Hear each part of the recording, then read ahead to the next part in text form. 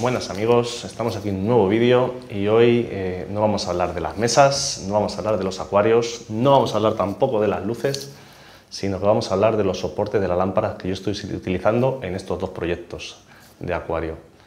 El vídeo, la idea surge porque a través de los vídeos un par de personas, así como personas que han venido a casa, los han visto y me han dicho: oye, ¿dónde te has pillado estos soportes? Y la verdad es que aquí hay que agradecer a mi compañero y amigo Enrique, que fue el que me ayudó a hacerlos, porque son hechos y os voy a dar ideas de cómo hacer soportes iguales o parecidos y sobre todo daros orientaciones de cómo sacarle el mejor partido para vuestros proyectos y para vuestros acuarios en casa, para que saquéis el partido a los acuarios y también a las luces o LEDs o lámparas que vosotros utilicéis.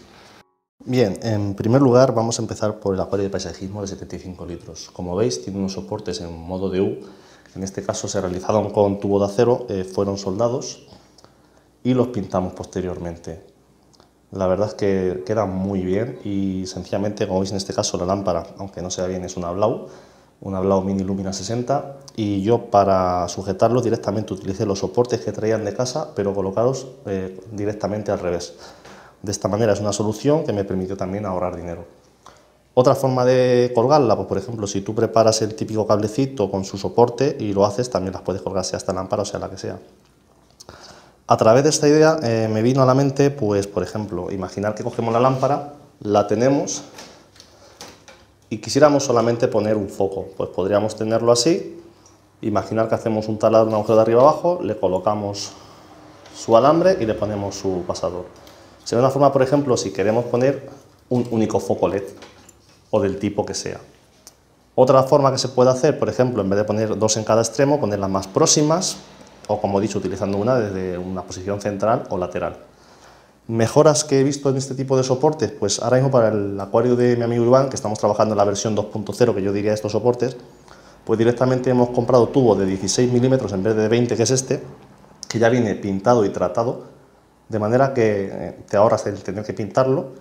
Y por otro lado, otra de las ventajas que presenta es que en este caso lo vamos a curvar. En vez de soldar y cortar, porque yo la verdad es que soldar no sé, pero sí se usa una curvadora, entonces le daremos un aspecto más redondeado. Y por ejemplo, pensar en un tubo así curvado, en el que tengamos el contraste entre las esquinas cuadradas de los acuarios con el toque que va a dar en curvado con el tubo, pues también va a ser muy estético.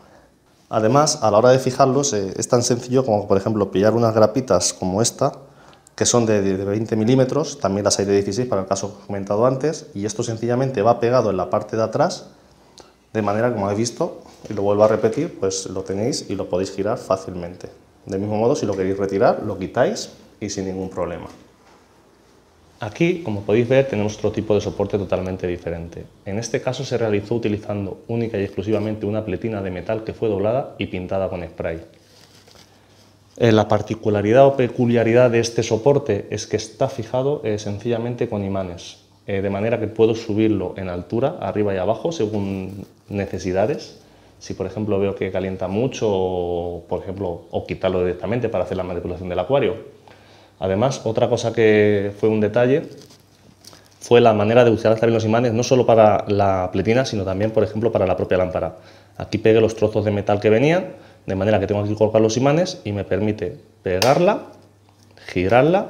Eso sí, no hay que confiarse, porque al final son imanes y tienen una fuerza limitada. Y a mí ya me ha pasado que alguna vez me he confiado, he dado con el cuerpo y me ha acabado la lámpara en el agua. Pero bueno, si tenéis en cuenta esa salvedad y esa limitación, creo que es una idea bastante original que os puede venir muy bien, sobre todo en el caso de estos nanoacuarios con estas lámparas o pantallas que pesan más bien poquito.